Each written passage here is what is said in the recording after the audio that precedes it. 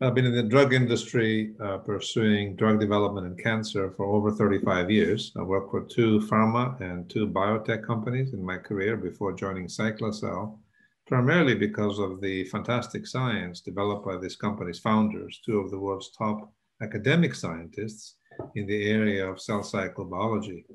The company has been busy putting the insights of those 2 scientists into chemistry and biology efforts to produce medicines, ideally given by mouth, as well as intravenous injection, that can realize their promise, which is to give to cancer patients a chance to live their lives in a normal way, like diabetic patients do by controlling insulin.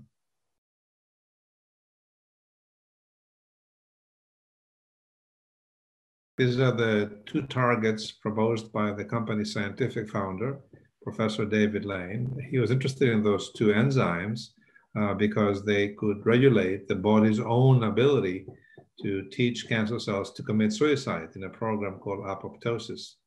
A few years after the company was founded by David Lane, the Nobel Prize was awarded in 2001 for the discovery of CDK enzymes and the regulatory proteins called cyclins. So this is a very important area of science that he went after.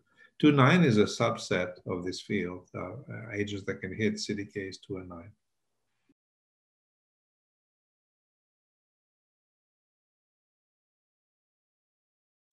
First of all, this is a drug that hits both of these targets. For many years, the industry has been trying to drug either CDK2 or CDK9, and there are issues with our approach, primarily what we call redundancy, which is a fancy word to say that the cancer cells are very smart and they find ways to overcome the activity of the drug going after a single enzyme.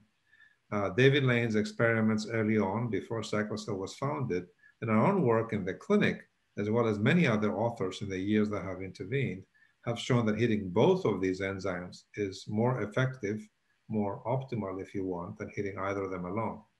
Essentially, when a cancer cell has progressed to the point that it's degenerated, its code contains mistakes that can be communicated to daughter cells. Many of the own regulatory mechanisms of the body are dysfunctional or absent.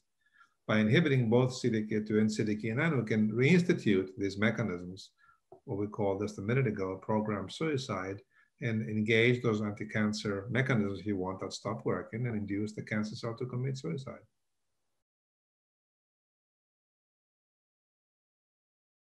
Well, we have shown in phase 1 studies that were conducted at Dana-Farber Cancer Center in Boston and MD Anderson Cancer Center in Houston that this drug can induce, as a single agent, convincing anti-cancer activity. We had patients, for example, with ovarian cancer and endometrial cancer, which has shown comprehensive reduction in tumor size.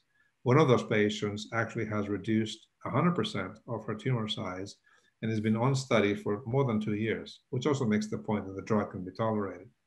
So having shown these results, and also at a large cancer conference in October of last year, 2020, we showed that the drug can be given as effectively orally as it is intravenously.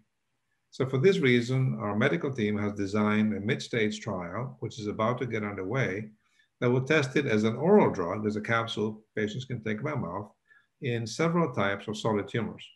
These studies will include patients with all the women's cancers, ovarian, endometrial, and uterine, as well as breast, but also other cancers like colorectal, where there is recent data suggesting that CDK9 and CDK2/9 inhibitors could have promise, as well as certain types of lymphoma that are known to be very sensitive to this type of cancer biology mechanism.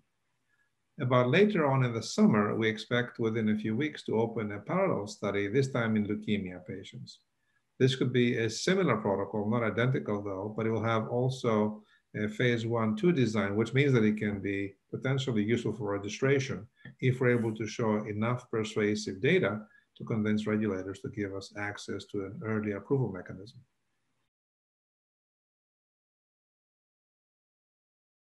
In addition to fadraciclib, which is about to start mid-stage development as an oral drug, we have another oral drug called CYC140. 140 is a PLK inhibitor. PLK stands for polo-like kinase inhibitor.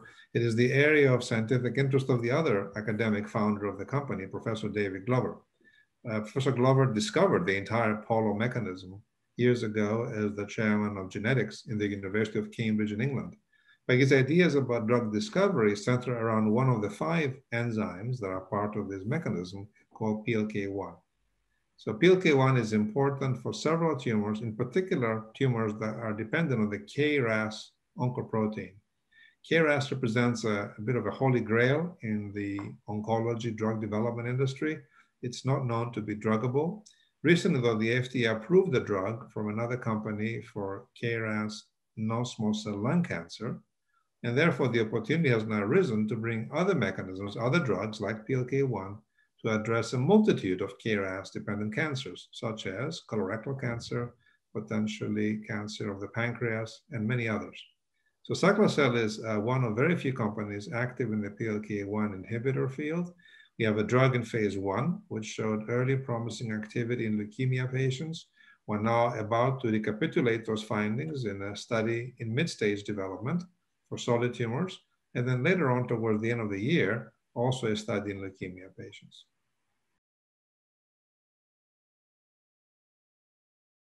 Well, first of all, that we are the leader in the class of CDK2/9 inhibitors. We call them transcriptional, which is a fancy scientific word for saying that we can engage the body's own suicide program. On the other hand, many companies who are following us have not yet shown either clinical activity, especially in patients with solid tumors, which are the most difficult standard, let alone suppression of the relevant biomarkers, which are important to show early on in clinical development to demonstrate that the drug actually hits the mechanism we purport it hits. We estimate that we're at least 2 years ahead of our closest competitor. So this is going to be a busy field, as many companies have realized how promising it is. If we're successful, we'll have a chance to be first to market, which has dramatic commercial implications for a small business like Cyclacel.